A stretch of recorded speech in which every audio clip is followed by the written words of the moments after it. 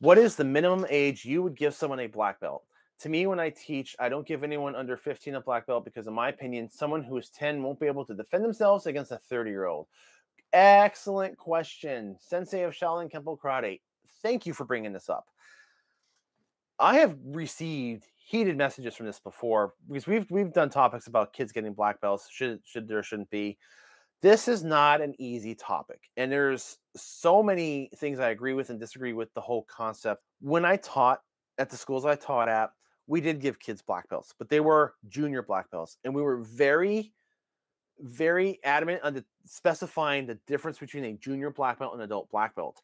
The junior black belt in our school, all it meant was that kid has now graduated from the kids material.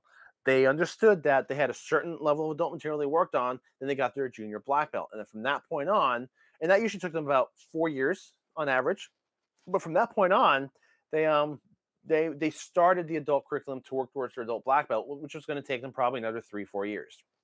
So if you do the math on that, if you've got a kid who starts at 5 and you're going to make them train 8 years, 9 years, okay, well, they're going to be like approaching their early teens. You're starting to dance that gray area of should they be a black belt or not. Would you say a 10-year-old defend themselves against a 30-year-old? Define defend yourself. Are they going to go fists up into a sparring match and take on a 30-year-old? Not very likely. If an adult comes up and they grab them, are they going to be able to do something to break the hold and get away?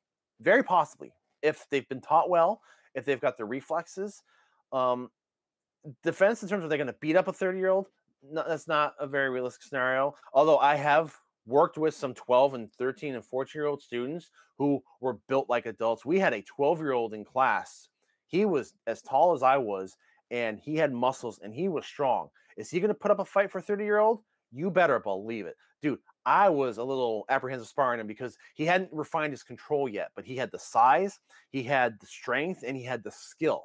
He had to work on control, but he had that skill. So some kids grow better than others. And yes, sometimes a 14-year-old or a 12-year-old can defend against an adult, depending on the adult, of course. Are you talking about a 300-pound bodybuilder attacking them? Probably not. But the average male, yeah, they had a fairly good chance.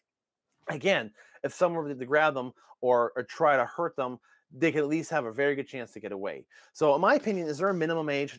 I don't think there should be a hard, dead set age saying, okay, 18 and no one else under.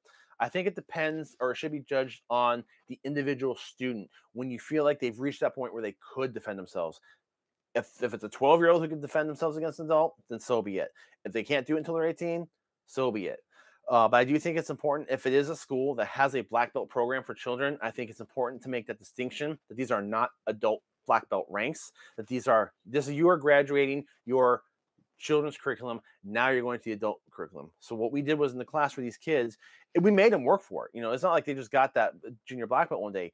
They had to train for months. They had to do their miles. They had to do their push-ups, their calisthenics. They had to spar for an hour with each other or 2 hours. They had to do 2 hours of techniques and katas. It was a whole day for them. They sweat. They cried. Sometimes they bled. They fought for their junior black belt like we would expect an adult to fight for theirs.